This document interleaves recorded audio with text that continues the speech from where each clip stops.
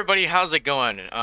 In this video we're checking out something that I actually think is super cool. Now, you notice right now we're already in the cockpit of this plane here. This is the new add-on I downloaded on the X-Plane forum the other day. And by the other day I mean yesterday. Whatever, that's not the point. I'll talk more about this thing later. What you'll notice about the camera though is that it's moving around. How is it doing that? I'm not moving my mouse. You could see it's being stationary. That is because I have head tracking now. I figured out a way to get head tracking for free in X-Plane. And it actually, it works super well, which is awesome. I actually find this hilarious how well this works.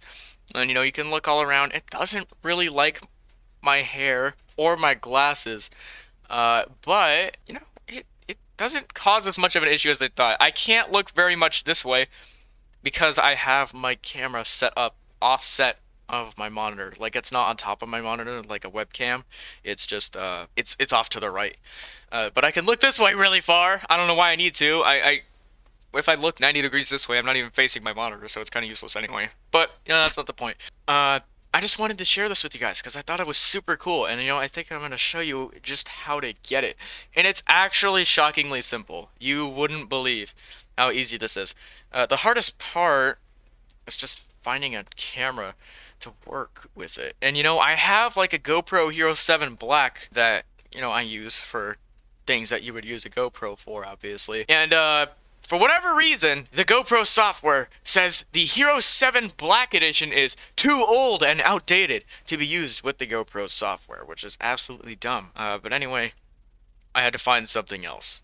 And I found my DSLR that I use for like photography and stuff. And I thought, hey, this might maybe work. And it does!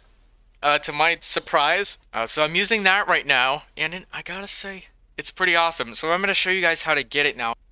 Alright, so we're in Chrome now, and I'm on the GitHub page for AI Track. You're going to actually need two different softwares for this.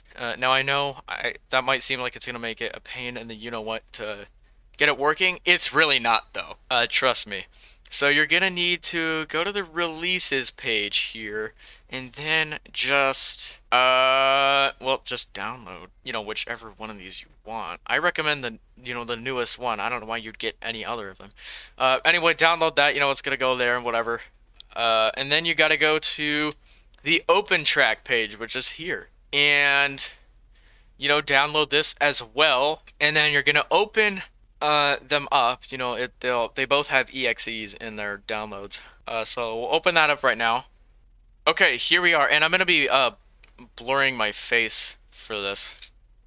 I'm actually gonna stop tracking for now. I'm gonna blur my face, just because I don't know. I don't like showing my face. I don't know if it's really a good idea. But anyway, we have our OpenTrack and our AI track here. You're gonna want to go. Well, I'll show you my input stuff. You want UDP over network for your input, and then your output you want FreeTrack 2.0 enhanced. And then your filter is Accelera. I don't know, I just find that this stuff works the best. This is the default, and it works. And I'm not gonna screw with it, because usually when I mess with things, it seems to cause problems, because I don't know what I'm doing. So we'll just leave that there. We'll go to our options now, and I just have this binded to Control-Shift-V for some reason. I don't know why I chose that, but I did, so that's what it is. And then I didn't actually set that thing. Control-Shift-S, I guess, restarts the tracking. For our outputs, I have pitch inverted, because for whatever reason in X-Plane, it's inverted by default, and so when you look up it looks down. It's kind of weird. Invert that. Roll I have also disabled, because I don't know, it's really sensitive, and it gets to be kind of distracting. I don't really find that you need it. And then XYZ, this makes it so that when you move your head, like move it, not just turn your head, but actually move around, it moves in the sim as well, which is very cool. However, it is extremely sensitive, and if you you move your head the slightest, like 1 inch to the right, or 1 inch forward, and before you know it, you're bashing your head through the windshield of your aircraft. And that's not really what I want. I'm just not about that. So I have those disabled. Relative translation, I also have this disabled because I thought that was where you control, disabling the XYZ. I just disabled everything that made it so the camera can move around. I just want it to be able to look around. Have it set to center at startup. Okay, but what do you actually need AI track for? Well, you need it for the actual tracking, because it doesn't do a whole lot by itself. I have it to 1280 by 720 at 60 FPS, because that's just what it defaulted to. Well, actually, I changed it to 60. I don't really notice too much of a difference, though. This, by default, I believe is 56 degrees. I have it at 72, just because, you know, I sit close to my monitor, close to my camera. Be sure you get this correct. It seems to help out a lot. So just kind of estimate, you know, I kind of estimated here that I sit about 1.5 feet away from my camera, which is like 0.4 meters. And then I have these turned all the way up, just because my room's kind of dark. So yeah. Anyway, you know, apply those and whatever. Okay, wait. I forgot to mention something. Go into your configuration here, and click Use Remote OpenTrack Client. If you're on the same computer, using it on the same computer as your OpenTrack, you shouldn't need to do this. You should just be able to leave this blank. This is basically the IP address of the PC that's running OpenTrack.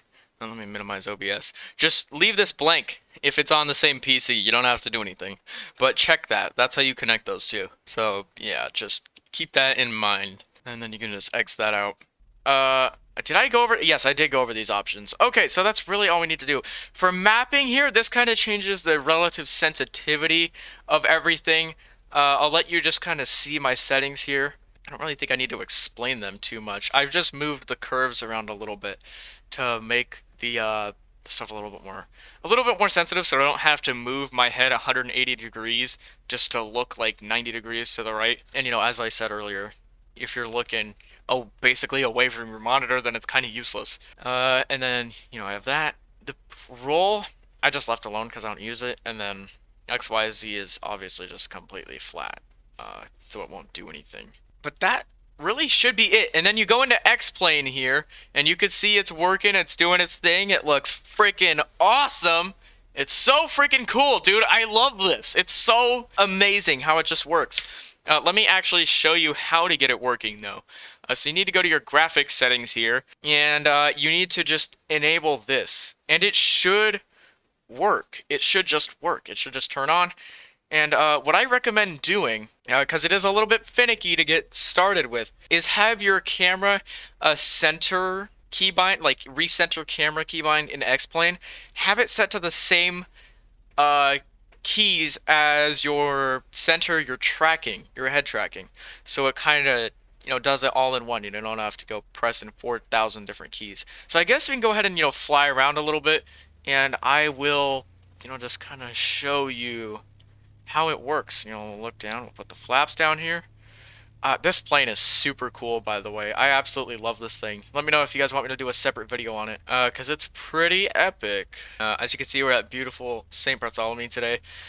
This scenery here is my own scenery I have made, and then well, it's a gateway. I believe I downloaded the airport scenery itself from the gateway. The hill and stuff, the reason that's all there, you can see, there it is. It's finally here, unlike in the horrible default scenery. It's here because of the ortho scenery. I just turned up the resolution all the way so it would kind of, you know, create all the terrain accurately.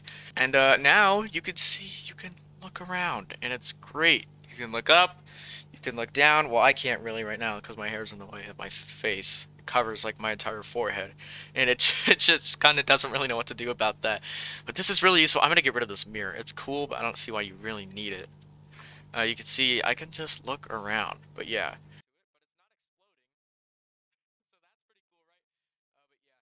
I feel like this might make some people motion sick, even just watching this video. So I'm really sorry if that is you and you are kind of like getting a little bit uneasy. I can't really do anything about it. If you don't want to watch, then just don't watch, I guess. We're gonna go ahead and just go on to a final approach now. Oh, one thing I should mention, you cannot pan the camera around normally when you're doing this. You can still zoom, but you cannot pan the camera normally. You have to just look around. Alright, I'm gonna spawn in for a final approach. I'll see you guys in a sec. Yes, here we are on final approach, and we're going 120 knots. Which is not really what you want to be doing. Alright, we're set up. We're coming in for a probably terrible landing. Let's cut it really close to the hill right here. Like, oh, geez. Can we even strike the car? That car is in the ground to begin with. I don't really think they need our help. They've already got enough issues going. Let's go ahead and cut the throttle and slam it down on the runway. Yes, just land. I don't care if it's smooth. Oh, God. Oh, okay. Never mind. Do not do that. That is a horrible idea. That was hilarious. Okay, if you're wondering what I did and you couldn't... Oh, Jesus, we're doing donuts.